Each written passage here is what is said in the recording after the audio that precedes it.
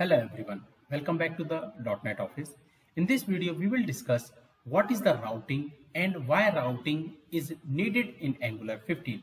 So let's understand what is the routing. So if we talk about the routing, so basically the use of the routing is used to communicate between the component and the respective page. Now for an example, on the button click or any link, when I'm going to click that button, then I want to go on another component or I will say another page. So for that kind of the scenario, we need the routing in Angular. So that is the main thing, like we use it. The navigation or view changes happen when the user click on the link or click on the button or enter the URL from the browser address bar. So even if you will you have the URL of an Angular application and you want to navigate to that particular URL, then it will not, like in the other application, it will not work in the Angular. It go through the routing. So basically in the we have a routing class. There we set everything related to the pages, and through that only it works.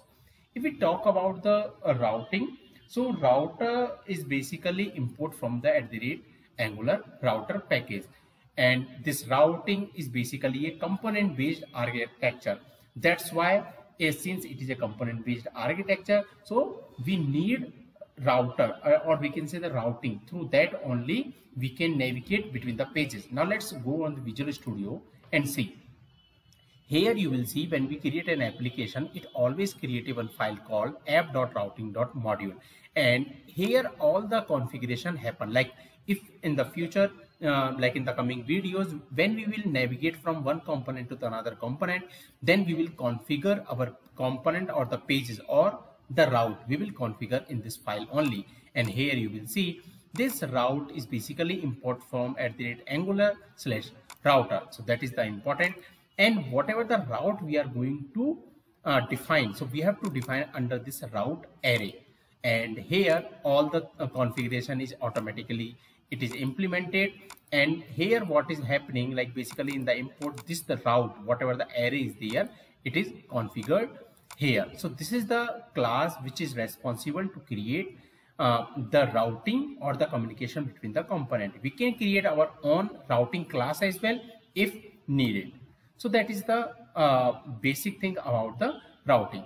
Now when we click on a button or when we say, like when we hit any URL for an example, so how it do? It basically matches the path. So Angular look into the route array and match the path. So basically, as I told, it check in this array and check like whatever. So for an example, I have created a student page. So in this we have to give the configuration student, and it check for that particular student what is the component name, and through that it navigate. So that way, like basically Angular routing works. In Angular, that use Angular router only has one router service instance. So that's the thing, means once we created this route, so it is only one instance here, like it is basically a singleton class.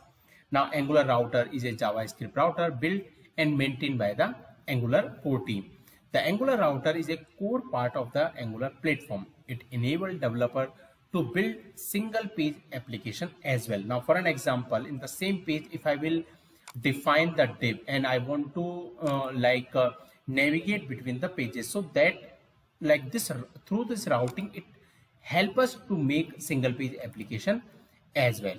Now if we talk about why Angular routing is needed, so as I told you, this Angular is basically a component based architecture, so it doesn't recognize if we give any URL.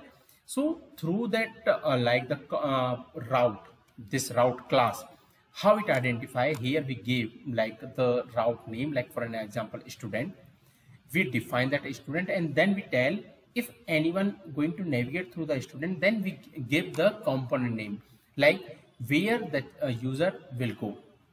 In other application, we need to support a URL to navigate on different pages, so that's why router came in picture, where we not need to support different URLs.